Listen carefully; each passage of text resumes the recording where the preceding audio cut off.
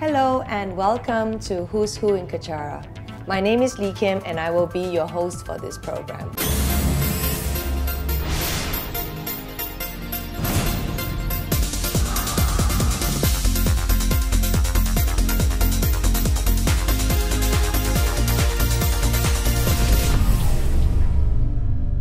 Today I have with me a very interesting woman. Not only is she beautiful, she's well-traveled, she's seen the world. I'm going to share with you what is his angle on spirituality. So you heard that, and I already told you this interview would be unusual. She speaks for herself.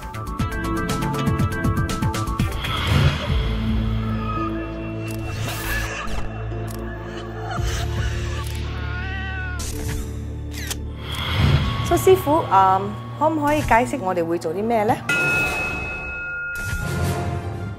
So now we're done with setup for tonight. That one, we take that as the clear camera. Yeah. This section of location at the cemetery is concluded. It was really amazing because they were around. They were around and I heard the sound. Today we're going to cover an episode about dreams into reality. I'm very, very happy to introduce to you my very dear friend Sheila. Hello. Hi. How do you test if someone is possessed or not? And it's going to be running? Yes. And it will be able to capture? I think many of us would have heard of Kelly's Castle. So, can you tell me a little bit about your 9 near-death experiences? You saw that as live as I did, so we're not sure right now what's going to happen. 今日兩位都會到嘅，因為我係叫佢嚟，因為做判啊嘛兩個。係咪佢哋係兩兄弟？兄弟好好兄弟嚟。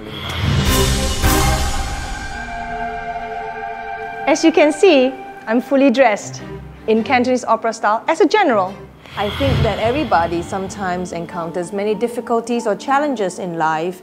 You make a difference. You can make a space positive or negative. You are the human consciousness. So the next time you go anywhere, be positive. Think compassion, think love, think kindness. Bring that to your space. Like I always say, what we see may not be real, and what is real, you may not see.